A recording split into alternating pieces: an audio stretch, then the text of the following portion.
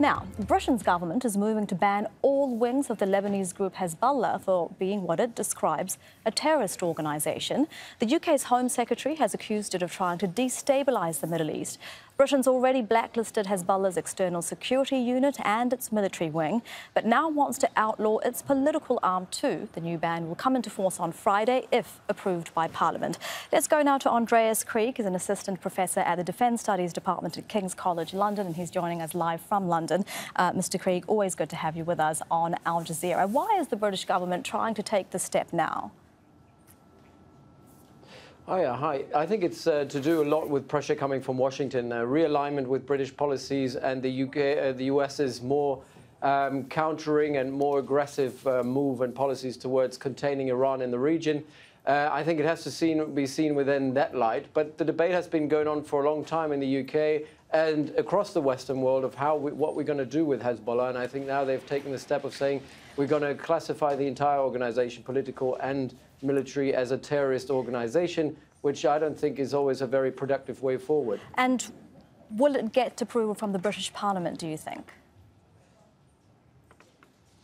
I think it's a contested subject. I mean, if you look at Corbyn, for example, the opposition leader, and many members of the Labour Party, they take a more nuanced approach, as many academics do, because it causes some of the issues.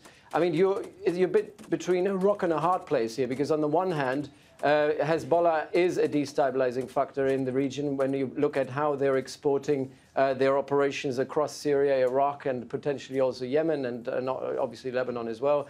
But on the other hand, it is also a socio-political player in Lebanon that is part of the government. That obviously, if you were trying to target just the military wing, you will not be able to affect their political wing. And if it comes to countering finances, the issue with Hezbollah is obviously that it has so many multiple streams of income that if you sanction it in the West and you make sure that Western money doesn't go from Western countries to Hezbollah in Lebanon, it doesn't necessarily undermine the financial situation of the organization, because it is a hybrid organization that, as a social-political actor, is controlling territory, controlling people, controlling infrastructure, is almost a state within the state that can raise money. And on the other hand, obviously, it has Iran as a massive backer. So it is a difficult situation to deal with. And some would even say controlling the government. I mean, given everything you've said, how workable would this British ban be? What would it mean for Britain's relationship with Lebanon, given Hezbollah has 13 MPs in the Lebanese parliament? It's a key player.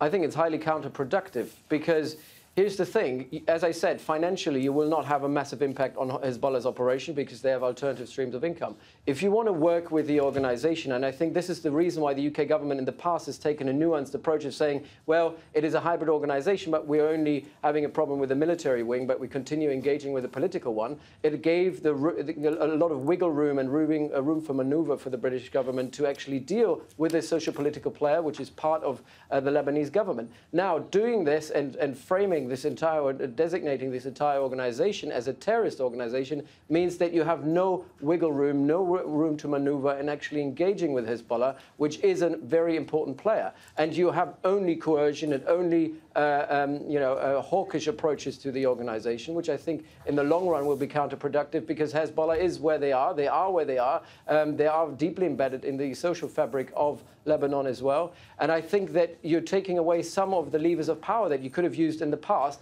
by merely saying we're no longer dealing with it, we're taking a coercive stand here. And I think that is something particular when you see that the EU hasn't taken that approach yet, and I think that's what Parliament will have to consider as well. The EU has taken a nuanced approach as well, saying there is a military and a political wing, and Britain is now basically saying we're no longer going with that designation, and saying we're having our own approach, and I think that will hamper how British government will engage in Lebanon. Mr. Krieg, thank you as always for your time and your expertise. That is Andreas Krieg live in London. Thank you.